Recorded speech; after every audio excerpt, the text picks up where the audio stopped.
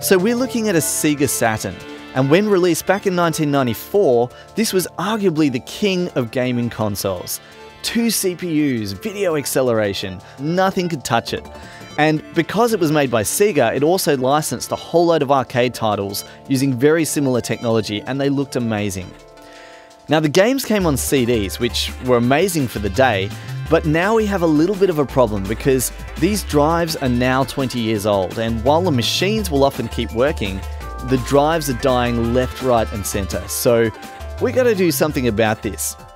Fast forward 20 years and we're living a bit of a retro revolution at the moment, and this is thanks to technology like this. This is a flash cartridge, and basically you can program this with any ROM you want. The spin-off of this is that there's an incredible homebrew scene that's now popped up, and while the brains behind technology like this come from all around the world, I want to introduce you to Dr. Abrasive, because for the Sega Saturn, he's conjured up one of the most insane flash projects I have ever seen. Welcome to my mad scientist lab, or to my very messy desk. So this is a project I started, I think, around 2013. Basically, I heard about the chiptune capabilities of the Sega Saturn with its crazy multi-channel sound chip, and I thought, gee, it'd be nice to have one of those around. So I happened to be in Japan and wandered to a Super Potato and bought myself a Sega Saturn and managed to jam it into my suitcase and lug it home. And then when I got it home, I went, okay, now I want to write some software for this thing. What do I do? And I found out that there was still pretty much the original 90s technology for this device. So you had to go and get a mod chip, which people don't make anymore, funnily enough. You had to install the mod chip, and then you could burn CDs. I was like, could probably do better.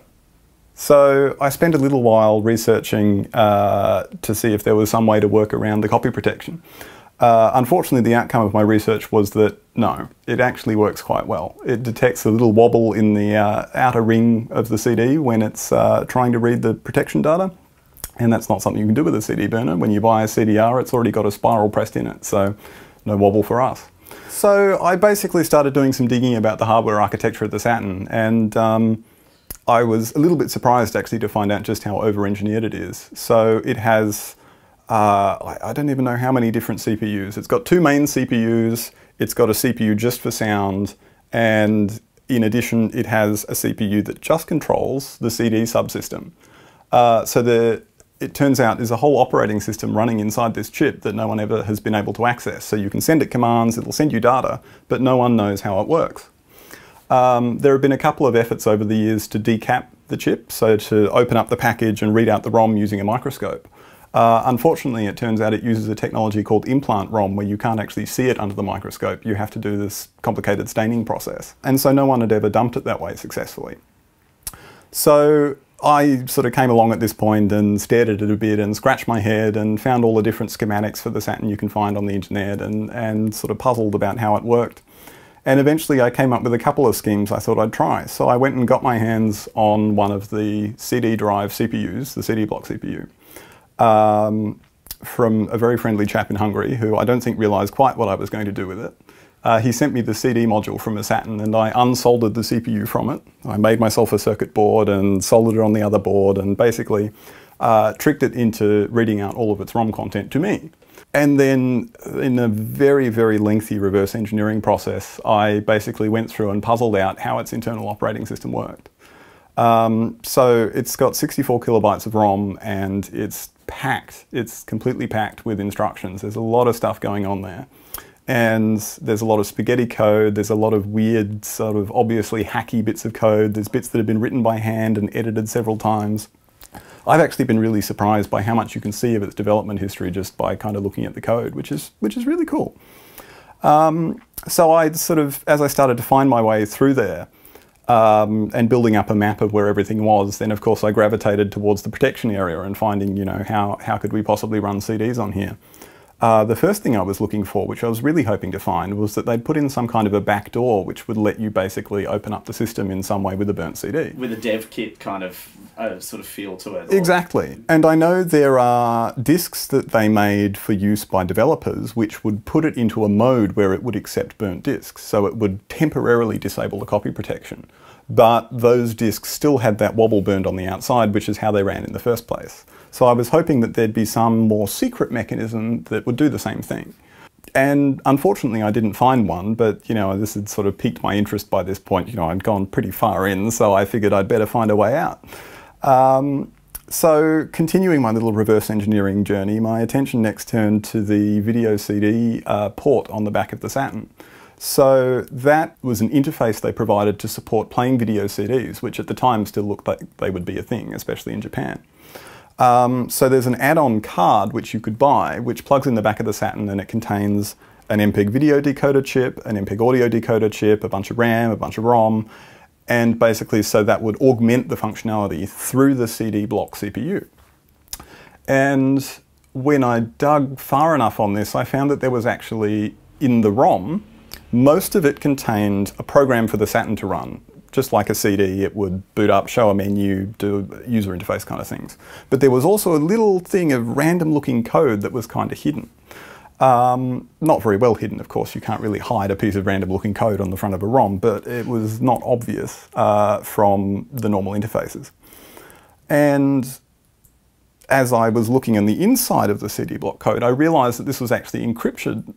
It was an encrypted chunk of data. I go, why is this encrypted? This must be important and possibly interesting. And as I continued to dig, I found that it was actually a piece of code that would be loaded into the CD block CPU. So the CD block is like this walled little fortress. You can send in commands, you can get CD data, but because it manages the copy protection, it doesn't let you run code on there. It tries to keep itself completely sealed off.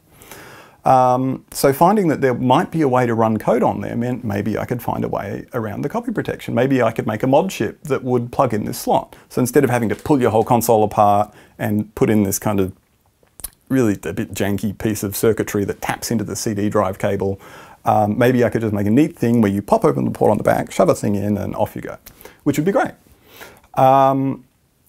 And then as I did some further digging, I found there are some reasons that that might be a little bit difficult, and did more digging and more digging and more digging.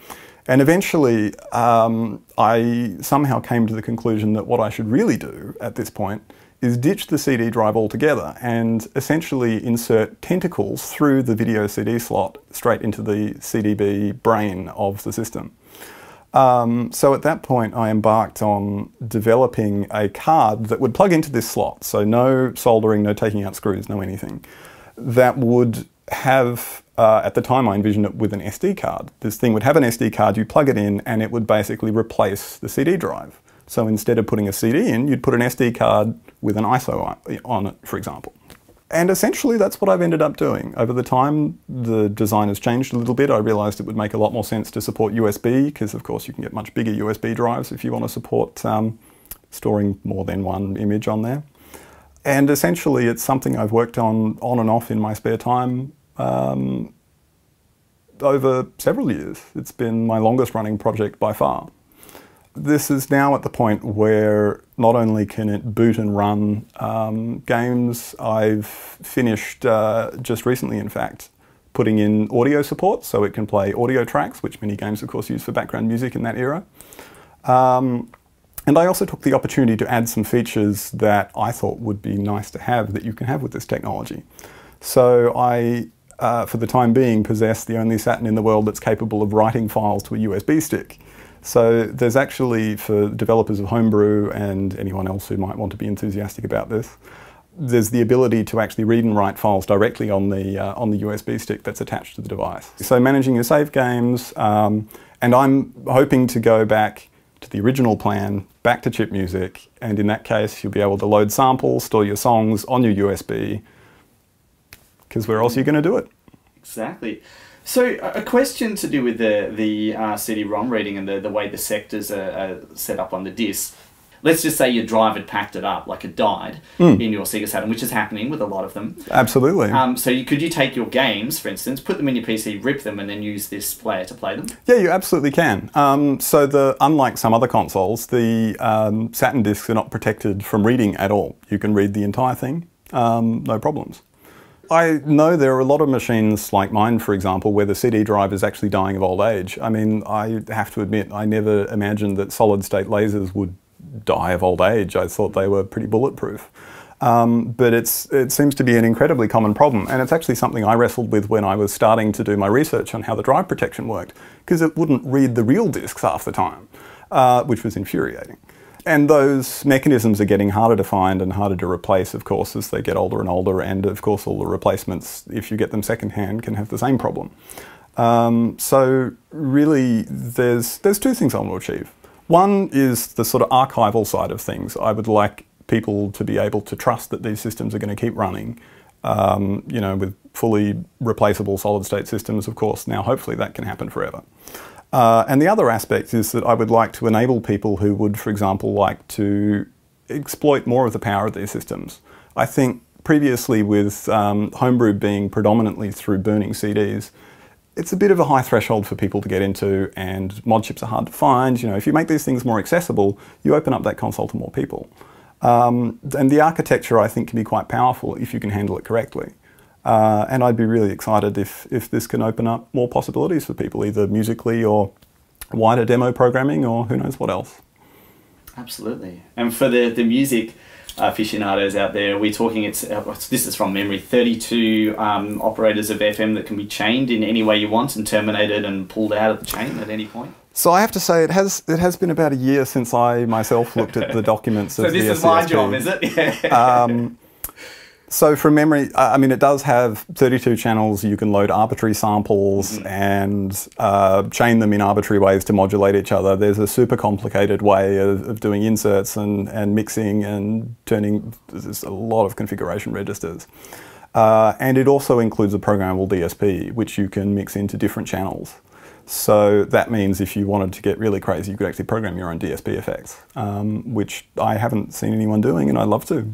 Wow. So can you do delay lines and things? Do you have like DMAs and stuff? You've got a little bit of memory there. Yeah. And there are DMA facilities as well. So there's a 68K that exists just to service the sound chip. Oh, that's a lot. Yeah, so there's a lot of beef there. There's a number of other features that aren't very obvious about it. So the SCSP has native MIDI, for example. So if you have the right adapter, you can connect to the communication port at the back of the console and then to MIDI at the other end. And that's basically, there's no electronics in this at all. It wires it straight through. I mean, there might be an opto isolator, but there's nothing to it. You can build those at any time. So it's got a native MIDI interface. It actually has digital I/O interfaces as well. So there's essentially I2S buses that run up to the cartridge port at the back of the console. So you could build a cartridge that has, for example, SPDIF in and out, and then hook them up to an audio workstation if you want to do your sample prep that way, for example. Wow, and that'll get you a super clean audio output as well. Absolutely. Wow, because is the audio internally filtered? It is a bit rubbish, I think. Yeah. Like it's a bit noisy, and the design is, you know, it's not winning any prizes, I think, but it's quite straightforward. Great. Well, this is exciting. Let's have a look at it. So this is my development system. So this is a regular old Japanese Sega Saturn, but I've basically taken out all the parts that either I don't need or that pose a threat to me. So over here the power supply has disappeared because 240 or 110 volts hanging around when you're poking at 5 volt systems is a recipe for sticking your elbow in pain. I don't recommend that. The CD drive has disappeared as well, so that normally sits bang in the middle of everything, like so, on a big metal plate, which you will also see is missing. So, funnily enough, I don't need the CD drive since I'm developing a replacement, so that gets to go out of the way and out of the picture. Within the console itself, I think the most exciting thing, everyone will agree, is this board over here in the corner. So this corner is where the video CD card would normally slot into a console. So in most consoles, this slot is permanently empty. in this case, it has my prototype board. You can tell it's a prototype because it's incredibly ugly and has all sorts of crap hanging off it. Feeding out the back is the USB port. There's a debug port for the CPU, so that's how it's programmed and controlled when it's running. And there's also a programming port for the CPLD, so there's a programmable logic device on the back side of the board. So if you want to take a quick look at the other side of the board, there's not much to the electronics, not compared to the original board that was in there anyway. So down here we have a CPLD, so that basically lets me implement a bunch of digital glue logic to connect the bus that used to hold the MPEG material to my own microcontroller over here. So this is an ARM microcontroller. It's actually reasonably powerful. It runs at 72 megahertz, which does make it the fastest piece of gear in this particular machine. But it has the properties not only that it's conveniently small, but it has enough power to do all the heavy lifting to convince the Saturn that there is in fact CD data streaming in from this USB port conveniently located over here. Apart from a voltage regulator over in this corner, there's nothing else to it. There's a little bit of input protection, or I/O protection is there as well? Or? There is no I/O protection. There is, oh well, that's not true. So these resistors here are just series termination for some of the high-speed lines. Essentially, they were put in as design insurance. So this is the first revision of the board. This is the one where I came up with the idea and thought, I know, I'll build it like this. And then you can see from the presence of these little coloured wires on the surface that in fact the way I thought it worked is not always the way it actually worked. Luckily, you know, after a bit of experience with these things, you get quite good at patching up your mistakes. And of course, somewhere down the track, I will actually make a new revision of this circuit board and erase all evidence that I ever made any mistakes of any kind at any time. Affectionately known as bodge wires. Exactly. So there's a good collection on this board, but... There's not many. I've seen a much worse layout than that. That's actually really quite nice layout. Did you have any problems with timing and the way you had to change like lengths of your bus or anything like that, or is this low enough clock speed that it doesn't matter? I had a couple of termination issues early on, so I seem to recall it's probably why this little bodge resistor is there, and I think, oh, that's a bodge cap actually, and there's a bodge cap somewhere on this side as well. Here we go. Yeah. But apart from the termination issues, there's no, there haven't been any signal integrity issues whatsoever, which has been lovely. Wow. So when you fire it up, take us through it. Alrighty.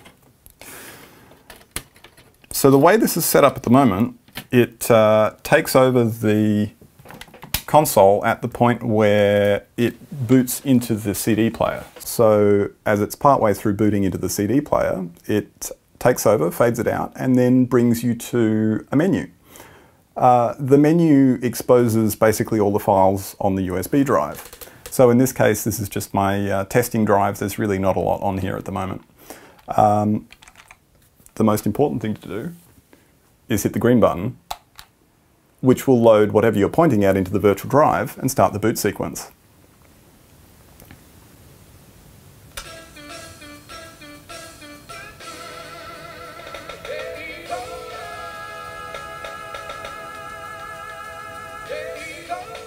Rockin'. How many times have you heard this song?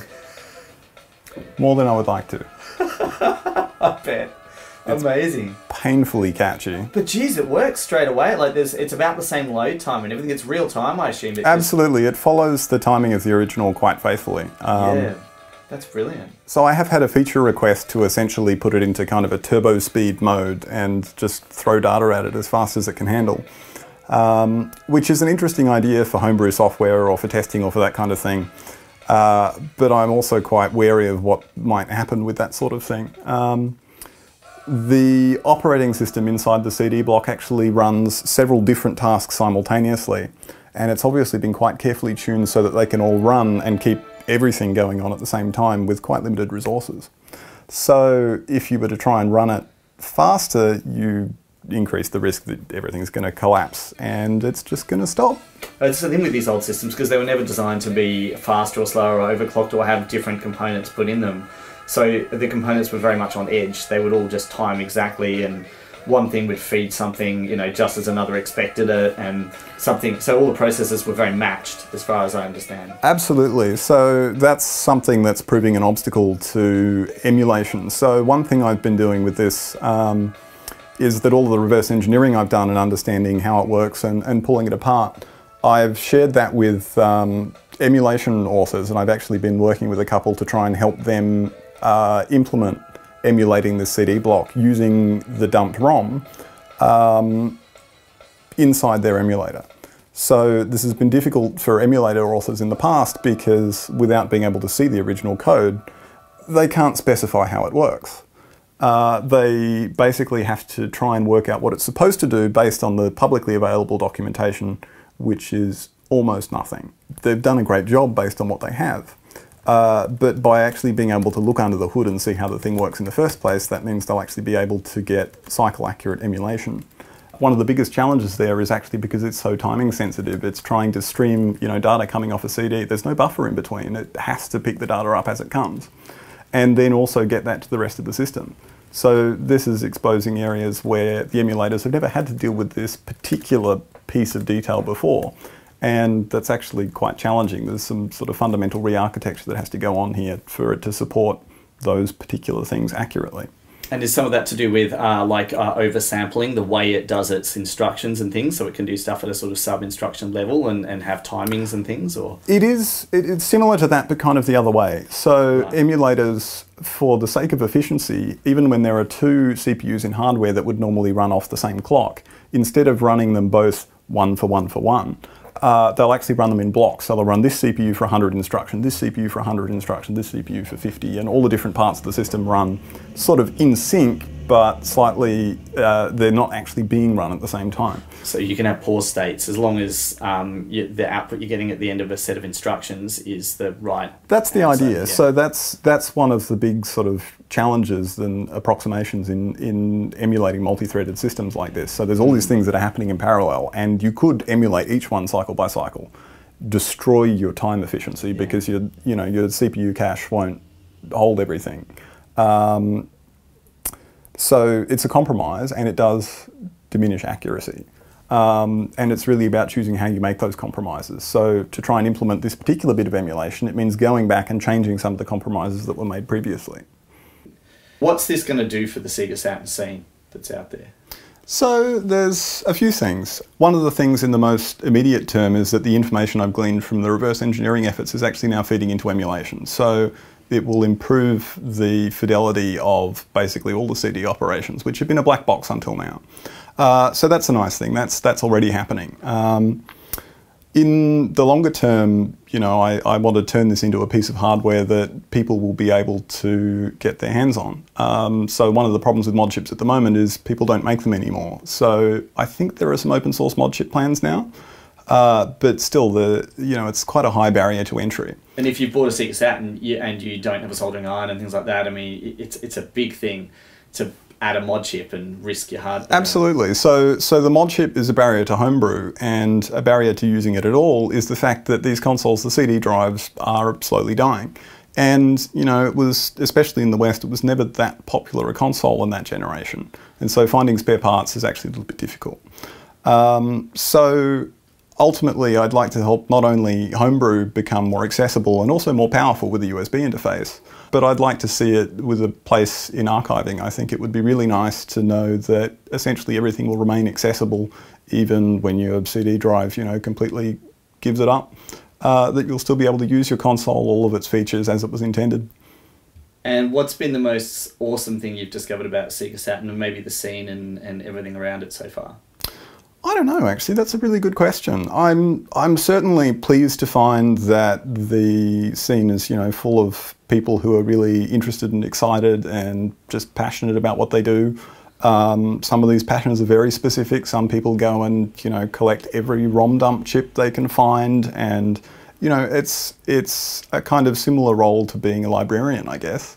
You just have that passion for information and for collecting it and, manicuring it, getting good information together, which is really fascinating to see. I think it's really, really lovely that people do these things in their spare time. I couldn't have done this project without standing on the backs of others. So one of the biggest things when I dumped this ROM, so I couldn't have dumped the ROM without schematics that people had published. So there are reverse engineered schematics, there are leaked schematics, but there's just these little fragments of information that people have brought together. And that was the gateway into dumping the ROM in the first place. And then when I dumped the ROM, I had this huge blob of binary that was all this code, and I didn't know where anything was. And just to be able to find my way in and map my way around, I had this map of what all the different CD block commands were that you could ask it to do. And that was documented by emulator authors and published in a wiki. So one of the big emulators, Yabus, I actually don't know how you pronounce it, but there you go. On their wiki publish all the different CD commands that they know of and what they think they do, and that basically was the first thing I looked for when I got this ROM. I went, okay, somewhere in here is a big table that dispatches all of these commands. And it was like a Rosetta Stone. You go, these commands affect this stuff. And oh look, the code they run is all over here. This other group of commands does these other things. And so it showed me around the ROM and showed me where everything was. So without that, it would have been 10 times, 100 times harder. I don't think I would have gotten there. Eventually, would you love to release some kind of just card that people can purchase? Yeah, so I think at this point, this has been on hiatus for a while. I was finishing my PhD, getting some stuff sorted, and now I've basically decided it's crunch time. I really want to get this to the point where people can actually have it in their hands, they can plug it in, they can use it. So really now it's just a question of what form that's going to take, what features it's going to have. So I want to keep it simple. And it will be firmware upgradable. There will be the opportunity to add some more stuff to it later, but I want something that's simple and reliable. That's how I like my things to work. I'm just going to assume everyone feels the same. Less features, more good. Still to decide is how it's going to look. So maybe it will just be a bare card and you have to figure out how to put it in there and keep it in there. Also to decide, maybe some accessory kits would be neat. One thing I personally would quite like to do is to build a kit where you can take a 2.5-inch hard drive and actually build it inside the console. So take out the CD drive, put in your hard drive, and just have it as a complete replacement. So, with a few little bits of wire and a little bit of soldering, that will definitely be possible. It's just a question of how people can access that.